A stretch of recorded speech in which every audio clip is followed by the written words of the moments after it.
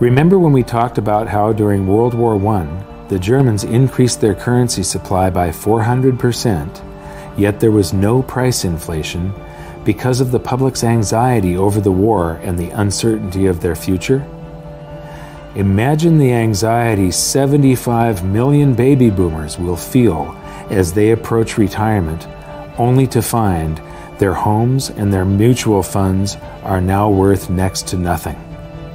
The nest egg, ladies and gentlemen, has just cracked. When they get their tax rebates, are they going to buy that new big screen TV and the latest cell phone? I think not. I think they're going to save every dime they can get their hands on, just like in Germany during the war. But there will be a point at which a threshold is reached. For each income class it will be different. It will be the point where they feel that they've finally got enough saved for retirement. For some it will be $100,000, for others it will be $1 million, and for others still it will be $10 million. The Fed knows there is a point where they'll finally feel safe enough to replace that aging computer and maybe get that new TV. At this point, the boys at the Fed will buy enough government debt to fund tax rebates for all the taxes in the previous year, but still, nobody will buy that new car. The threshold the Fed is looking for will not be reached. Then, in not-so-quiet desperation, the Fed will say, "Screw the helicopters, send in the bombers." And as the shadow of millions of stealth currency bombers darken the skies, currency will begin to fall like rain in the desert. As Joe Sixpack and John Q get tax rebate checks in the mail for all the taxes they paid during their entire lifetimes, fear will be temporarily alleviated and some of that currency will come out of hiding, just as in Weimar Germany. Prices will rise quickly and dramatically as all that stored up currency energy is released. In a panic, the Fed will call back the bombers, but it will be too late. There's nothing they will be able to do to stop it now because the hyperinflation will have already begun. The Dow will begin an invisible crash of epic proportions and gold prices will shoot to the moon. If you are wise enough to moor your boat in the safe harbors of gold and silver and other commodities, you will weather the storm. It won't be pretty, but at least you'll be safe. At this point, confidence in the currency will fall faster than it can be created. Cost of living increases for government employees, and the costs of all government projects, the subcontractors, the labor, the materials, will all skyrocket. And each time more currency is created to pay for the increases, the value of the currency will fall even faster. In times like that, governments have only two choices: shut down the government and all of its projects and services, send everybody home without pay, turn off the printing presses, and wait for the free market system to discover price levels that account for the quantity of the currency in the supply, or print the currency into oblivion. Governments have always chosen the latter. But the stored up energy of excess currency creation doesn't have to take place within the United States, and it doesn't necessarily have to be in the future. In fact, there is an abundance of stored up currency just waiting to be released right now. As I mentioned earlier, all the dollars we sent overseas to other countries to buy their goods and services are now sitting in their bank accounts, just waiting to be spent. Eventually, the world economy will lose faith in the US dollar and will want to dump it by buying up goods. And as all those dollars come flooding back into the US, it will, of course, cause the prices of those goods and services to rise, and could, and probably will, trigger a scenario much like the one I have just finished describing. Throughout history, economists have suffered from what I like to call this time syndrome. This time, they've become masters of the economic universe. This time, they've figured it out. This time, they've tamed the economy.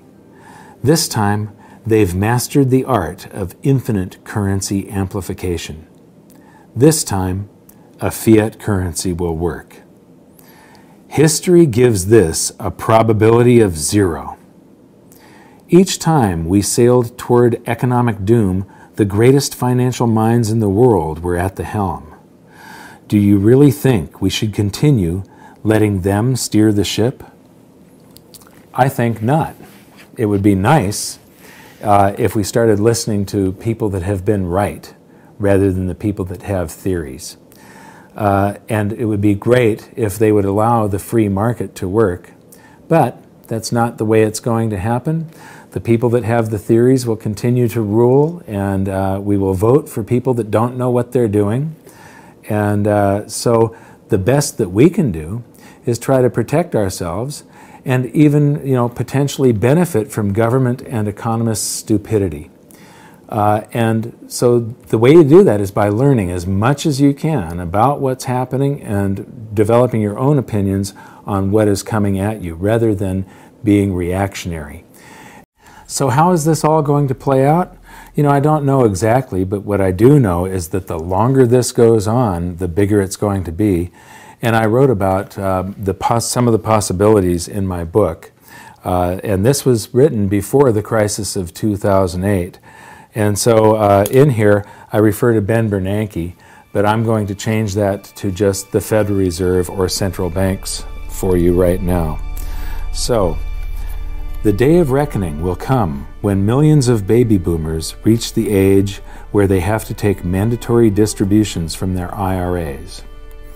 As they find that the investments they were counting on for their retirement, their homes and their IRAs full of mutual funds, have actually lost value, that the amount of stuff that they can buy from the proceeds if they sell their home is actually less than when they bought their home.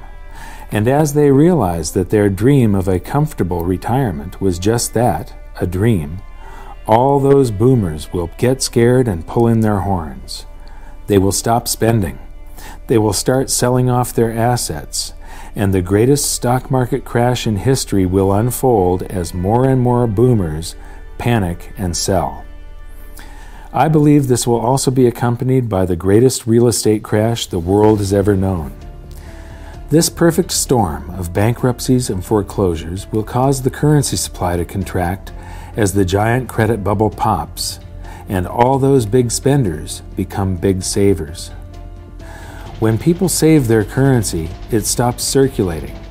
The economic engine runs out of oil, and the whole thing locks up. This is every central banker's worst nightmare.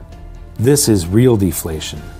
And the world's central bankers are about to discover the true scale of the horrors of a credit bubble implosion. When this happens, the Federal Reserve will once again send out its armada of money bomb dropping helicopters, but this time something will be different. Something will have gone horribly wrong. The bombs will have been defused. The Fed will try pumping the banking sector by buying up every kind of debt they can get their hands on, but to no avail. They will go to the extraordinary measures that they had said they were prepared to go to. They will buy every mortgage, mortgage-backed security, and any other type of debt that panicky investors and banks are trying to sell, but nothing good will come of it. They will start buying stocks to buoy the stock market, but retail sales will continue to plunge. They will try broad-based tax cuts, but it won't jumpstart the economy. They will work with foreign central banks to buy each other's debt, but the global economy will continue to plummet. People will finally see through the veil. They will see what Dorothy, the Scarecrow, the Lion, and the Tin Man saw, that the Wizard of Oz is really just some dopey old guy frantically pulling levers. Before we continue, help us clicking that YouTube like button and subscribe now to our channel. This shows the algorithm that you valued this information. And it helps us spread that message. Sharing is caring. And now, let's continue. Do you want to know one thing about crypto? I made over 3000% in profit in a few weeks. Fact is, the traditional financial system, the traditional money system makes you poor, not rich.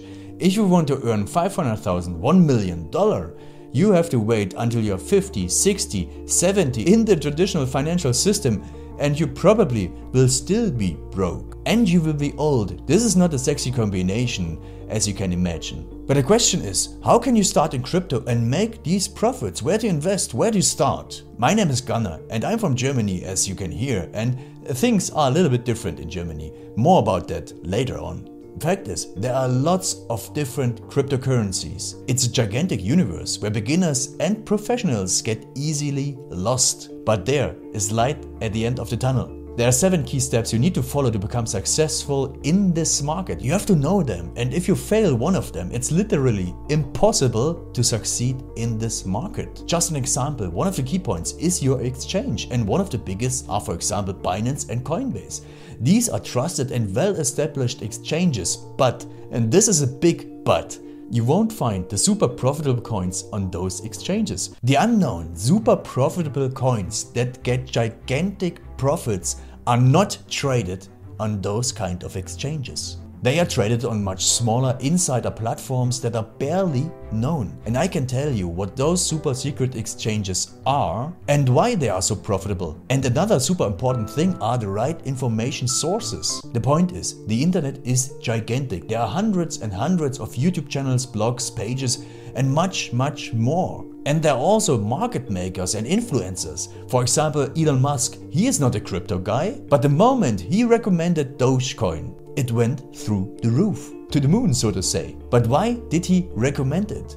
Where did he hear it from? He didn't hear it from newspapers. And believe me, he is listening to someone. But you have to know who, and you have to react before he is reacting.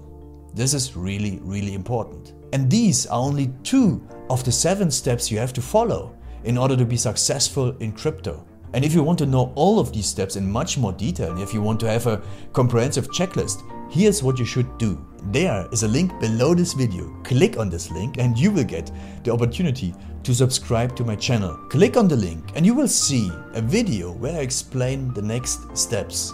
So see you soon. Click on the link now. I'll see you there.